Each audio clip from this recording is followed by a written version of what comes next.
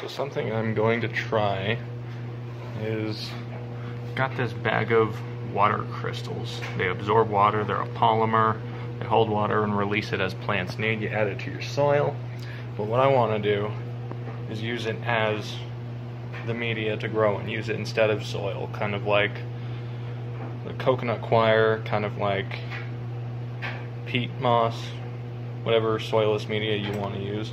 I've got just some clay pellets down here,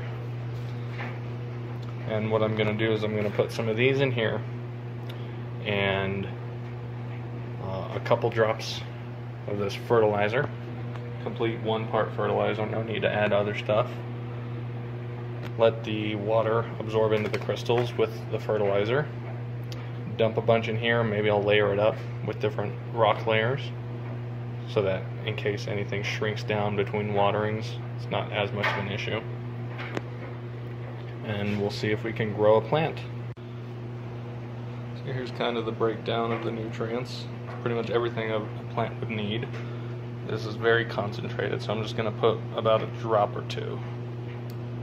1 big drop, 2. Okay.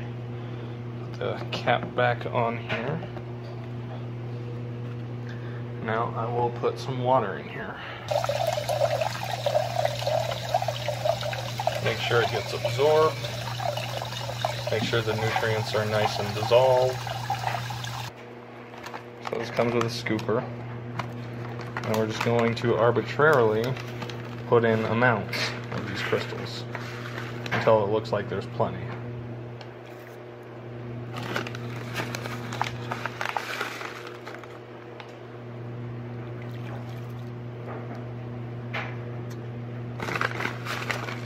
Yeah, I'll do 3 scoops, and then we'll stir it around. We basically want to get these all to get this to the point where it's all just a big ball of jelly. We're feeling we're going to need a lot more.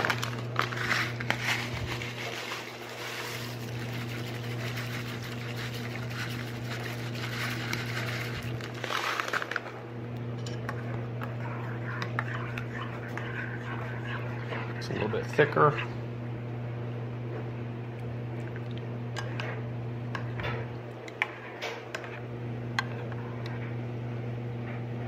These are supposed to become clear and pretty much invisible to see in the water once they're fully absorbed.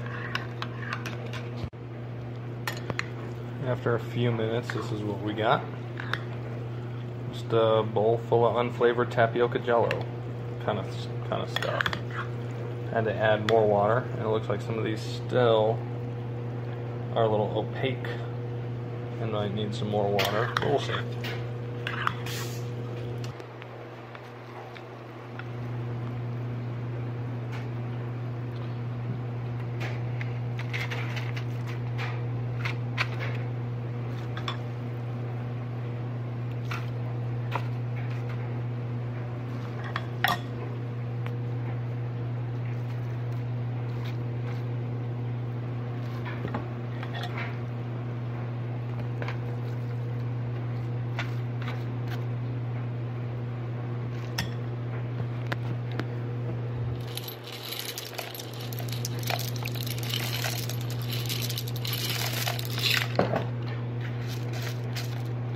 Pebbles are also really good at spreading out moisture.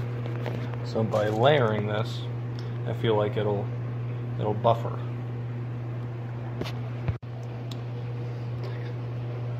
Now we've got a little jalapeno plant. You know, just enough where the roots are coming in. Little bit of algae. No worries. So what I'm gonna do is just make a, ooh, this stuff feels weird. Put that in there like that. Stand it up. And ladle around. What are you doing today? Oh, just ladle around. Roll around.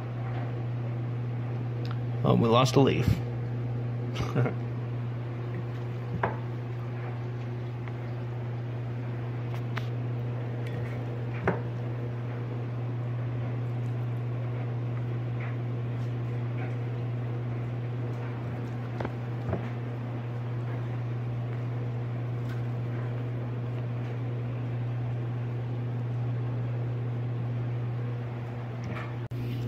Now to finish off this recipe, a dusting of garnish.